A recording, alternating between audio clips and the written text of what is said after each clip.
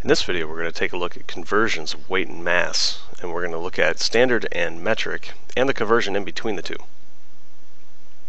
So in the blue, we have the standard measurements, and we have 1 ton is 2,000 pounds.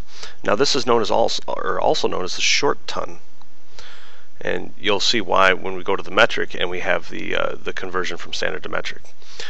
But the secondary one is 1 pound is 16 ounces. Now I don't really go into in this particular one the difference between fluid ounces and dry ounces, that sort of thing. But weight and mass can be kind of the same in the standard system, and it's a little strange. Now, one of the things that I do want to point out amongst the standard and metric is that if you look at the metric, it's kind of a misnomer. See, the first one calls the metric ton, or the long ton, 1,000 kilograms. Here's the problem. Kilograms is a measurement of mass. Pounds is a measurement of weight. They are not the same.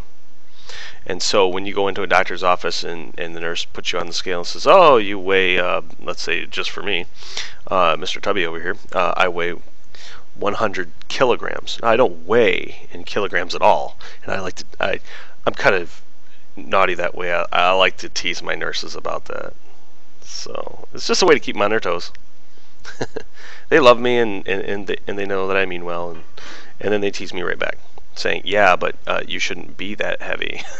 So it really doesn't matter what I weigh you in. Anywho, in the green, the other metric conversions, by the way, are the same as they were for the meter, are the same as they were for the liter if you've already watched that video. They're all going to work the same way, and that's the beauty of the metric system. In green, there is a conversion from standard to metric, and this conversion is kind of not only converts mass to mass, but it also takes gravity out of the picture, or puts it back in depending on which way you're going. But the conversion is that 1 kilogram is 2.2 pounds.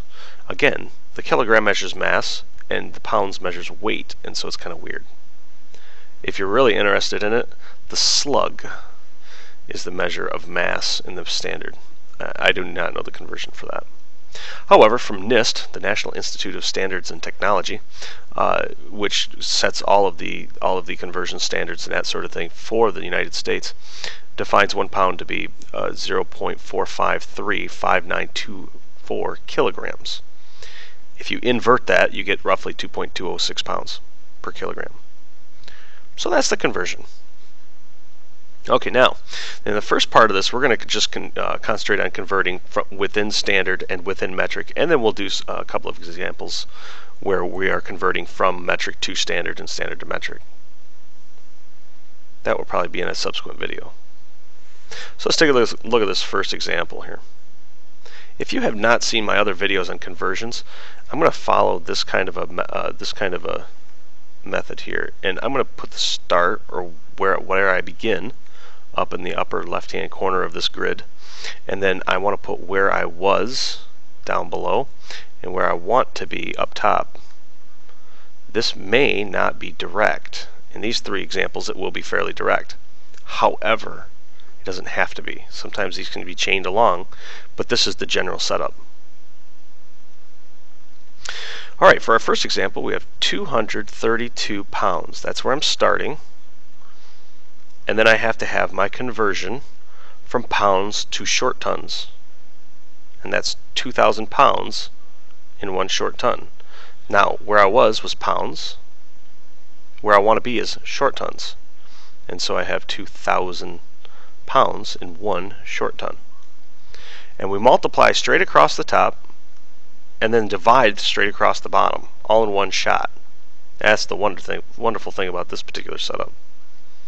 So if I do that, that's 232 times 1 divided by 2,000, which gives me 0.116 if I do it out on a calculator. For my second example here, I've got 2345 short tons, and I want to convert that to kilograms. So I was in short tons, I will be in kilograms, or want to be in kilograms. And 1,000 kilograms is 1 long ton. I apologize if I called it a short ton before. It is a long ton. And so now I just multiply straight across the top and divide by the bottom. So I have 2,345 times 1,000 divided by 1 gives me 2,345,000 kilograms. And now I didn't do this, and I should have, and shame on me for not doing it. But whenever you're dividing by the same unit as you're multiplying by, they cancel out one for one, much like factors do when you're trying to reduce fractions.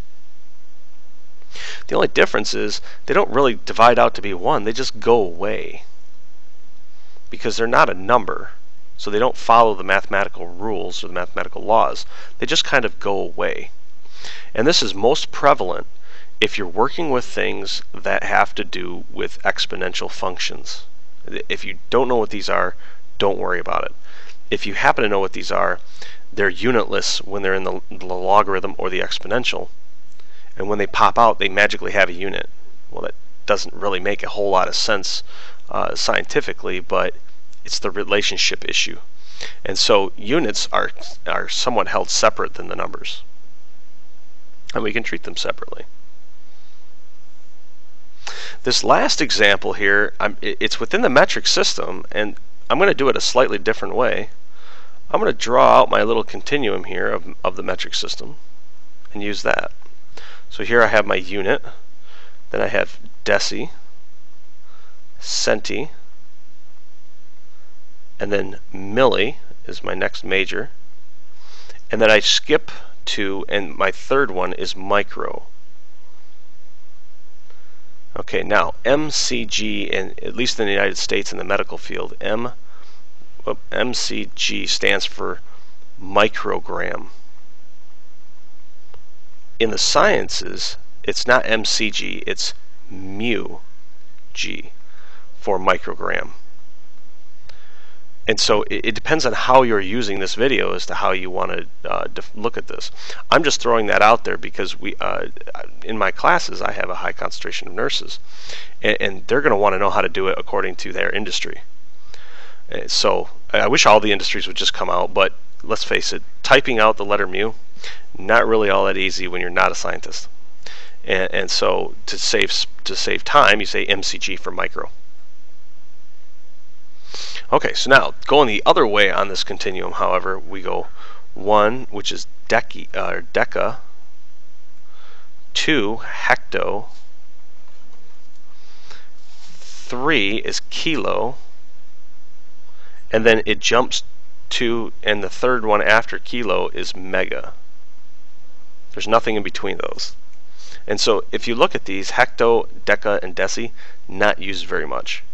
Centi is used quite a bit when you're talking about length for centimeters, but outside of that, I haven't seen that used very much either. But kilo, milli, micro, mega, these are all used quite a bit.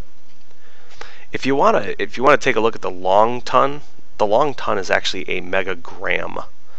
But apparently somebody thought that they didn't sound nice, and so we're just going to go ahead and use something else. Good for them. Either way. So to do this conversion, we're converting within the metric system. What we're going to do is we start where we are, and I'm going to use a different color that does not show up against blue very well. So let me use a nice deep purple. And we're going to move it over to kilograms, counting the number of steps that we go. 1, 2, 3, 4, 5, 6, 7, 8, 9. And so that tells us that if we take 3, 8, 4, 3, 7, 4, 2 decimal point. If we take that decimal point and we move it over 9 spots to the left, we'll have kilograms. So 1, 2, 3, 4, 5, 6, 7, 8, 9. There's the decimal point. Any blank spaces get zeros. And so now I have the answer is 0.003843742 kilograms. And we just converted from micrograms to kilograms. Probably not a conversion you're going to do a lot, but what this does is it kind of gives you a feeling for how the metric system works, and how it, in my opinion anyway, is vastly superior to the American or standard system. I would say the imperial system, like I called it in a previous video, but hey, let's face it, even Britain switched out of it. So even the people that developed it said, we don't like this, and we're moving on. I have a feeling we will too.